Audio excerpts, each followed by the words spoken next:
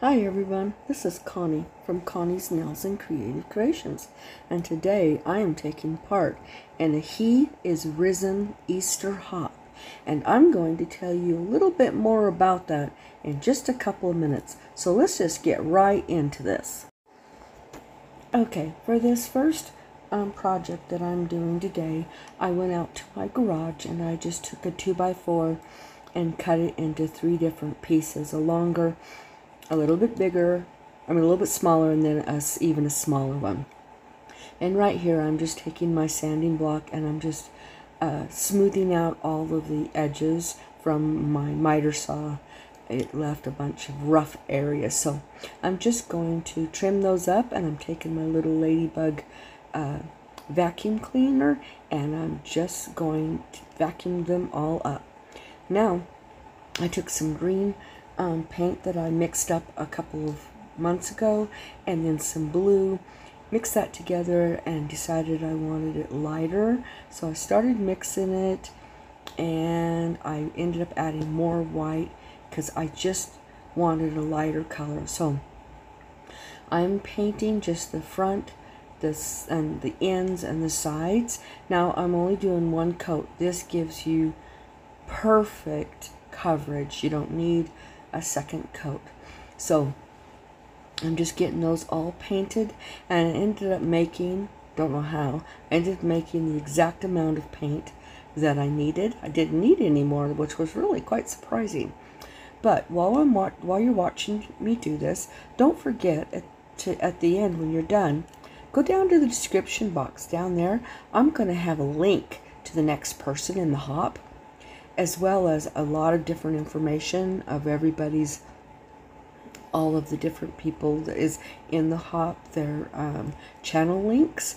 And here I am, I dried it, and then I took a little piece of 120 grit sandpaper and kind of roughed up all the edges so it wasn't so pristine. And I'm just getting those all, just kind of going down to the bare wood on some of them.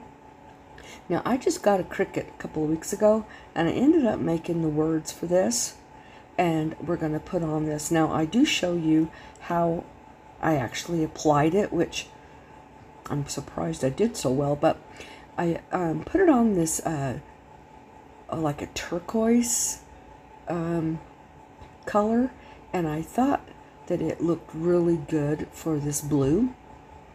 So I'm just burnishing the back so I can take the back paper off of it. And you know me, with my long nails, I need help picking up pieces like that. So I just use my little tool from Cricut, and I'm just pulling the backing paper as well as I'm weeding it at the same time, so that when I place it down on the wood, that all I have to do is burnish it and it will be stuck on there. And as you can tell, the word that is going to be on the big one is going to be risen.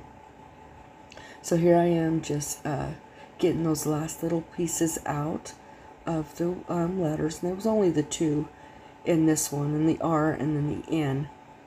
And then I just center it over that block and I just stick it down, and then I'm going to use my little scraper and get it all hooked on there, and then I'm pulling the transfer tape right off of there. Now I'm gonna go ahead and do the same thing with the other ones, and I know I'll get better at these details, but it will come. So as you can tell, this is going to be He is Risen, and so I'm just doing the exact same thing that I did on the other part and just getting that all off. That one I wasn't able to weed it while it was on there, so I just put it down, and then I'm going to burnish it, and then I'm just going to go ahead and pull it off, and then I'll weed anything that is left on there. And it looks like just a little bit was left. Actually, no, I was able to get it all off, so that's good. And then I fighting with the vinyl and getting it off the transfer tape so I can save that transfer tape. and there was a little piece left, so I had to grab that off of there. And then I'll grab the next one, and of course the next word is he. So I'm just burnishing that, and then I will get it all pulled and applied on there. I really am enjoying my Cricut. I've wanted one for so many years, and I ended up getting the Explorer Air 2, and I love it. So here I'm doing the same thing. I'm going to burnish it, and then I'm going to pull the contact paper off. And I'm still getting my technique down, what works for me the best. If it be the contact paper, or hot first, or weed it first, or however I'll end up doing it. So now I'm going to get my little weeding tool. Actually, I'm going to see if I can just pull that vinyl off. And it looks like I was able to get all of it off. Awesome. Okay, now I'm going to burnish it to make sure it's down. So now I'm going to grab my Mod Podge. And I am a Plaid ambassador, so definitely go down to my description box and you can click on my link tree, and you will find my link to all of this different stuff that I have on my Amazon storefront. So here it is, all done, and I hope you guys really enjoyed this. I really loved making this. I've been wanting to make one for a very, very long time.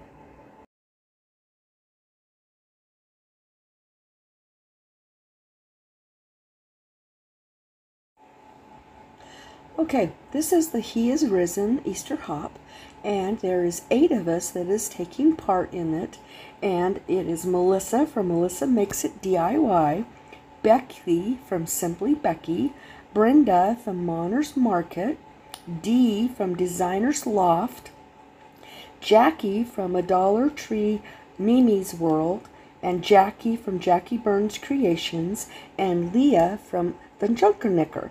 Now, I want you to know we are giving this $150 gift card giveaway. The drawing's going to be this Saturday.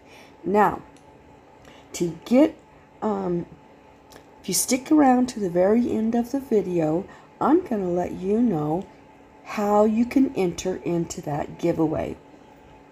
So just sit back, relax, and let's enjoy this video, and we'll get right to that at the very, very end of the video, and we can just see what we have to do.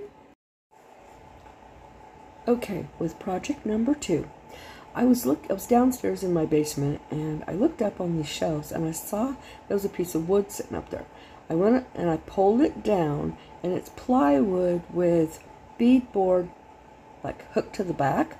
Perfect size. I knew exactly what I was going to do. So what I'm doing here is I'm just using my white acrylic paint, and I'm just painting over the whole entire surface. And this is the back we're going to be painting. And I only do like one coat because I'm going to be painting and doing some different stuff on top of this. So I'm just going to get this all completely covered. And then I lost the footage of me applying my Cricut lettering, and we'll get to that in just a couple of minutes, but I just wanted you to know that's why it's not there. I lost the footage of it. But at the very end I had a little bit of paint left, and I always pick it up and put it back in the bottle. I've conserved paint really well. So once I got that all painted, I went ahead and I used my heat gun on it, and I dried it, and then I took my chippy brush and some black, and I just dry brushed it over this surface because I wanted to like dirty it up. I don't want it to be pristine. So after that, then I grabbed 6 or a bunch of the dowels from the Dollar Tree, and I am painting them a green. I think this is like a sage green. Really beautiful color. But I'm going ahead and I'm painting them, and I'm just rolling them and painting on the pieces that maybe I've missed on there. And then I just kind of roll them around, make sure they get all covered, and then there's 2 little pieces that I had cut because I measured around and I needed it, and then they ended up not being the right size. So here I am using my miter shears. It makes it very easy with my hands because I have tendonitis in my hands. It's very easy to use. So here I am just gluing with hot glue those dowels onto the edging. This is going to be like my border, and I just roll it into it. That way I know I'm getting it right. And then when I'm done with these, I go ahead and I put the little pieces up to it, and I mark them and see how much I have to cut off. And then I do the same thing. I put the glue down and I roll it right into it so that it fits perfectly. And then I'm going to flip it over, and I'm going to do the same thing on the other side so that I can make sure that I get this done.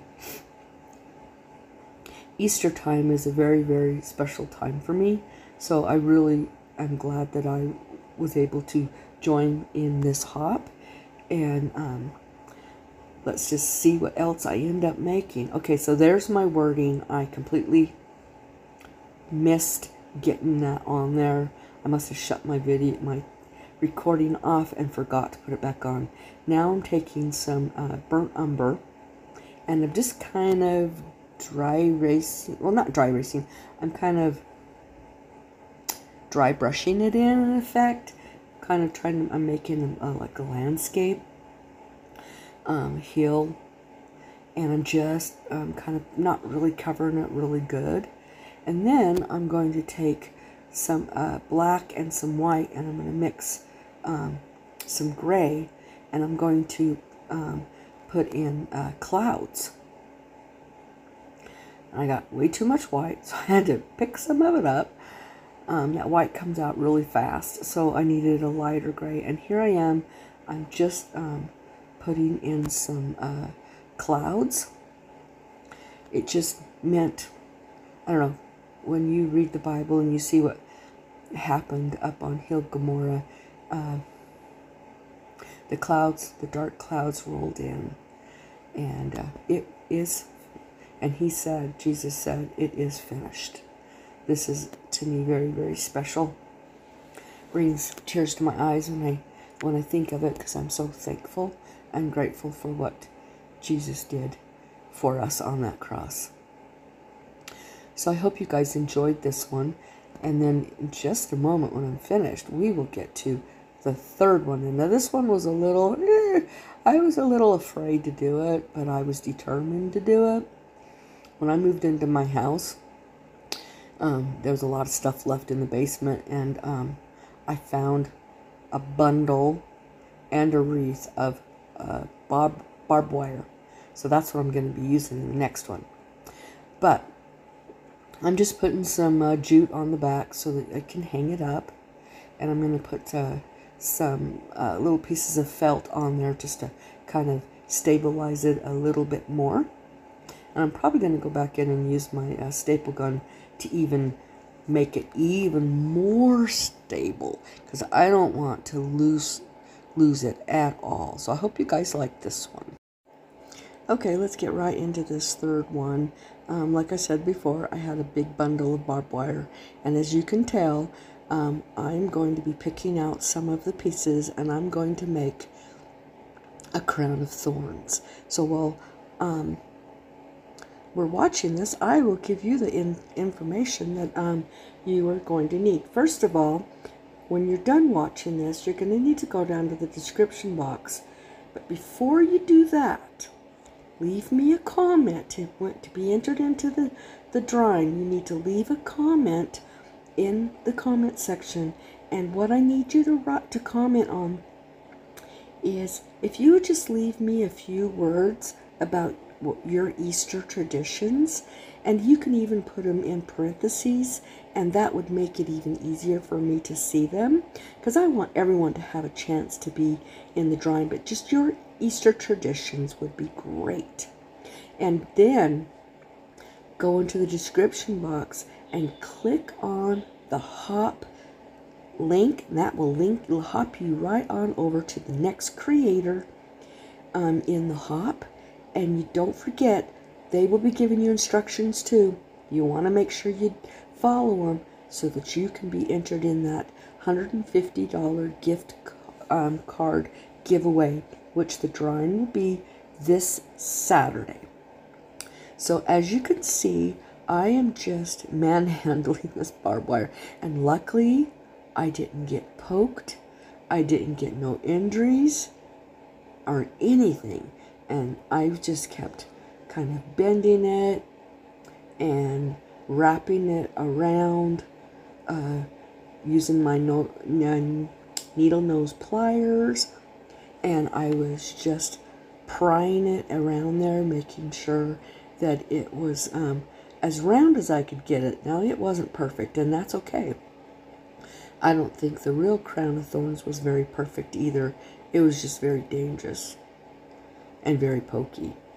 So I ended up, I think I used 6 different pieces of barbed wire, and I'm just, like I said, I'm using my mat and my table to push it down to help get it in that circle. But it ended up being awesome, and I've actually, at the end, you'll see where I have it displayed in my living room. I actually have got it hanging on the cross that I made in a collaboration that I did last month that was Tumble For You, and I made a cross out of the tumbling block. So there is the crown of thorns, and here's another quick shot of each one of my projects. And don't forget to also hit subscribe and the notification bell, and give me a big thumbs up. And just remember today, be the Bible somebody reads, and you guys have a blessed week. Bye-bye.